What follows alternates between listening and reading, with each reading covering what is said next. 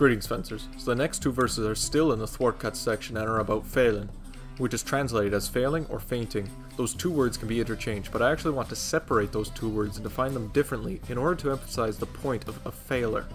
A feint is a deliberate choice to make a technique that would not harm, whereas failing is a reaction to your opponent. It is making a technique that would harm, but if your opponent moves to block it, you let the cut fail without touching and strike to another opening. This changes the mentality of these two words. These are in the thwart section because it has the flat plane leading to a faster rotation, but can be done with any type of attack. The first verse is: make a cut, and when you see your opponent move to parry and doesn't threaten you, strike to another opening.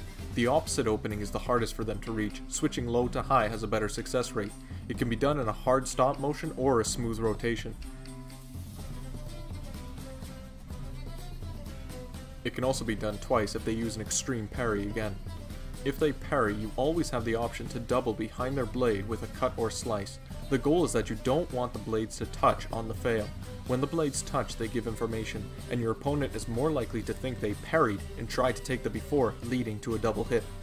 You need to understand this only works if someone uses basic parrying or cuts at your sword. If someone parries with a cut or with the point, it will be unsafe to feint or fail. Something that I've caught myself doing and seen many fencers do is almost never make the first thwart real. If someone notices this, they can easily cut at your hands or interrupt your cuts. Make sure you devote time to your first thwart and make it a strong cut that has a chance of hitting. Only have striking around as a secondary action. This is a good partner drill for practicing failing.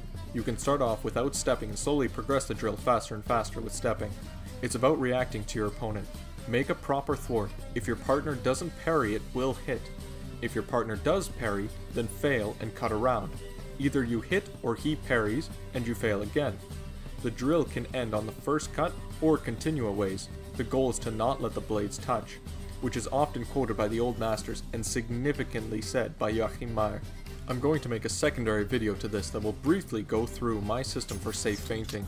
The main three things are observing, distance, and cancelling. Thanks for watching, keep studying, keep practicing.